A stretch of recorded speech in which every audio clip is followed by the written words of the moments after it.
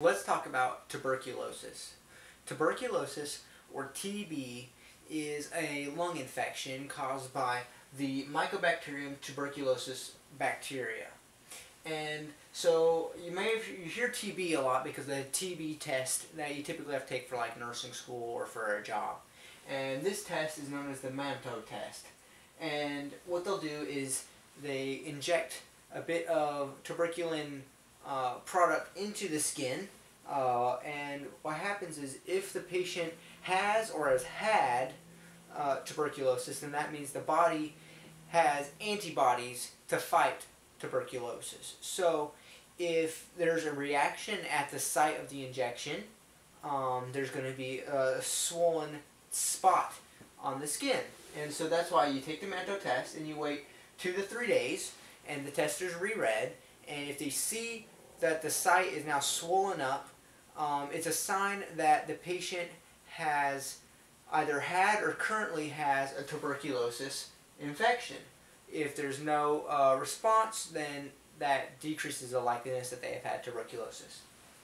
So, I told you it's an infection of the lungs. What are some risk factors for developing this? Well, this is spread airborne. So that means some infections, respiratory infections, I'd have to cough on this marker, and then you would have to touch the marker, and then it gets on your hands, and then you touch your eyes, your mouth, and then it enters your body. With tuberculosis, it's airborne. Just being in the same room as you and talking to you, if you breathe in any air that has the tuberculosis in it, you can then catch tuberculosis. So risk factors would be crowded places, because I tell you it's spread by airborne precautions. Now, tuberculosis is also, it requires a long-term therapy, 6 to 12 months, and so places such as overseas or in communities with poor and homeless, they may not be able to afford that kind of a treatment, so they may have it and may be spreading it. Also, people that are immunocompromised are at risk for catching any infection higher.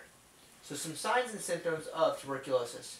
So you know it's a respiratory infection, so you're going to see cough and you're going to see some nasty sputum, okay? Some signs of tuberculosis is that cough and stuff has been over like at the last 3 weeks. It's a long-term infection and it hasn't gone away in 3 weeks. Most infections should be gone by then. Also, you have night sweats, weight loss and anorexia, and just generalized fatigue. So these signs tell the doctor maybe it's not just any infection, maybe it's tuberculosis. So what they'll do is they're going to do a Mantoux test, because they can poke you and they can check in 48 to 72 hours to see if it is swollen. It is positive if it's greater than 10 millimeters, or if you're immunocompromised, greater than 5, because if you're immunocompromised, you have a decreased response to fighting infection, so it'll take you longer to get that response and that swelling. They can do a chest x-ray, look at your lungs. Do they have the tubercles in your lungs? And also they can do a sputum culture and see if you have tuberculosis in your sputum. Treatment, okay, acutely, just get to the hospital, they're going to need oxygen, and they're going to be needing maybe some breathing treatments and some medicine to get mucus up. And then you're going to start them on the medicines to fight tuberculosis. And this is typically combination therapy, so multiple different types of pills at the same time, and it's going to be over 6 to 12 months. Now, they're not going to be at the hospital for that long, so they'll go home, and they're going to be receiving this therapy, and they're going to be contagious until you get 3 sputum samples that come back negative for tuberculosis. So every 2 to 4 weeks they'll go in and get some sputum, and then once you have 3 negatives in a row, then it's a good sign. Continue your therapy of the medications until it's completely done, but at least you don't have to wear a mask anymore.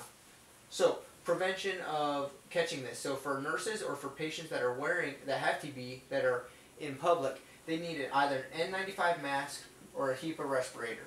A regular mask has some fairly large holes, and the tuberculosis is very small and it can work its way through. An N95 is going to be a very tightly knit, heavy-duty mask that will prevent it from spreading. And also their room's going to need to be a negative airflow room. So what this means is they have basically a giant ventilator that sucks air out of the room in order to keep it to where someone opens the door to the room, instead of that TB air going out into the hallways, it's all the air is being sucked up into the room, so it keeps bacteria from exiting the room. So this is tuberculosis.